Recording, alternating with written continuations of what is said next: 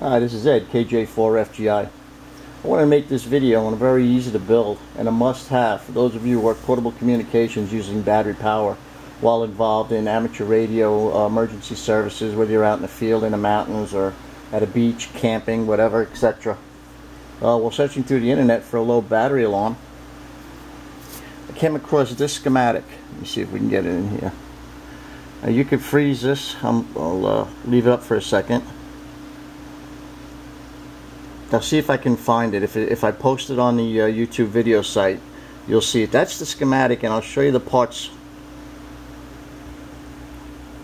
right here. It's R1 and R3 are 1K quarter watt resistors. The potentiometer is a 5K pot. U1 is an IC chip. It's LM339.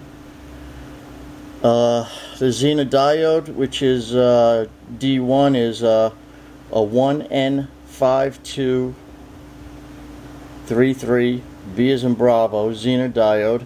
And then of course D2 is an LED, and the BZ1 is a piezo tweed buzzer, and then you have the breadboard.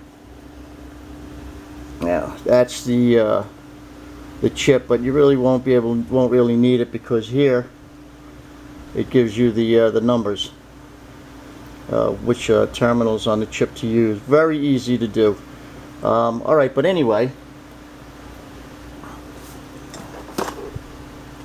the reason why that I had searched for this and built it was because of this right here. It's called a TGE. Let me see. I'm on a tripod here. It might be in a way. Let's see if we got it here. There you go. That's the TGE. It's a November 8 X-ray Juliet Kilo boost regulator. Your battery can go all the way down to 9 volts, and this will still put out 13.8 volts. And I believe it's 30 amps of power out. And that's if your sealed lead acid battery goes all the way down to 9 volts. So I wanted this has a low battery alarm on it. I don't know what it's set to.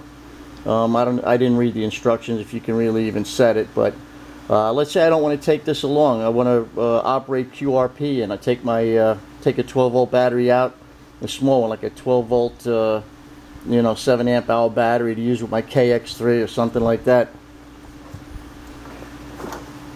Well, put together, what I did was I built this 40 meter CW kit for a friend of mine. I put it in a box for him. And this right here, I just velcroed on the top. You could take it off. That's the inside. I don't know if you can really see it, and if you got much light. That's the inside of it. Hold on a second here. Okay, that's the inside. Right here is the LED, and then right here is the piezo buzzer.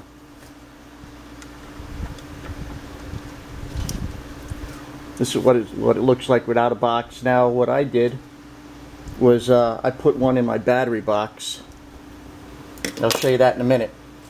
Anyway, you need to adjust the threshold on it to whatever you want it at. Now, right here, see if I'm on it. There you go. This is a DC to DC step down. It'll step down to 1.3 volts. So it's between 1.3 and 37 volts out, and you can put 4 to 40 volts in. Right now I have it set at 9 volts.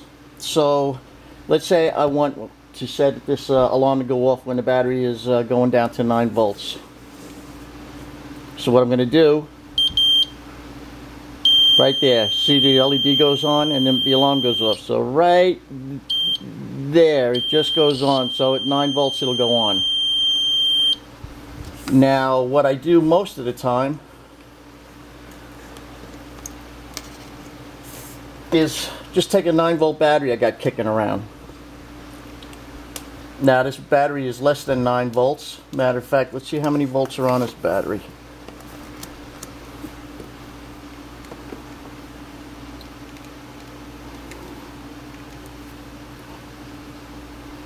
8.58 volts.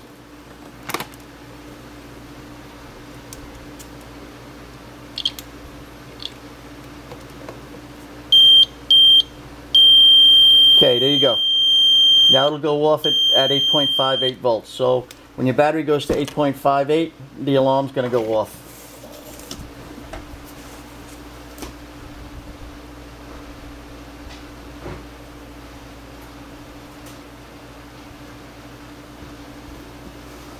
What I wanted to show you,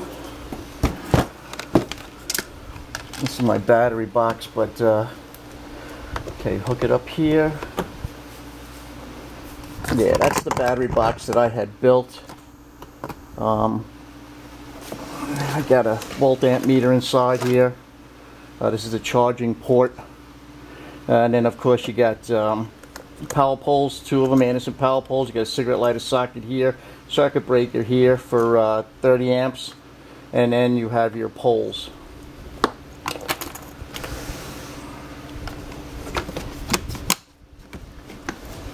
So anyway, right here is where I installed it on the battery box. See, the alarm goes off. I had it set to 9 volts, but of course I just blew that. I'll have to recalibrate it again. Piece of cake with just a 9-volt battery. So it's very easy to build, and you can put it on anything you want. Like what I had. You could, even if you don't want to put it in a case, just build it like this. All you need to do is put a couple of alligator clips on the end, attached to any battery, and you're good to go. But it's not bad to build in a case. And then have the removable